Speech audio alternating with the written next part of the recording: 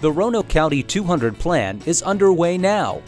We want your input on many important issues that will shape your community's future for the next 15 years. Existing land use in the Roanoke Valley has deep roots in the history of our region's settlement and development. Understanding where and how land is developed will help us make better future decisions through the 200 Plan. People originally settled near the Roanoke River and the creeks and gradually grew throughout the Roanoke Valley on the relatively flat land, leaving the steep mountain lands forested.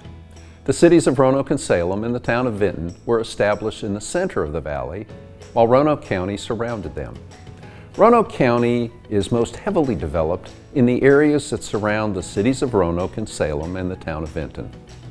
Urbanized areas that include commercial, office, and industrial uses are generally located along corridors with utility and transportation infrastructure that can support future growth and redevelopment. High-intensity uses are located in relatively flat areas and surrounded by low-density residential neighborhoods.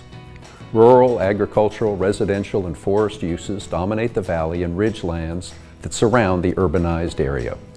Government-owned lands throughout the county are used for public education facilities, recreation, and natural resource preservation. Want to get involved? Visit the Roanoke County 200 Plan website and mark your calendar for community meetings coming this fall. It's your community.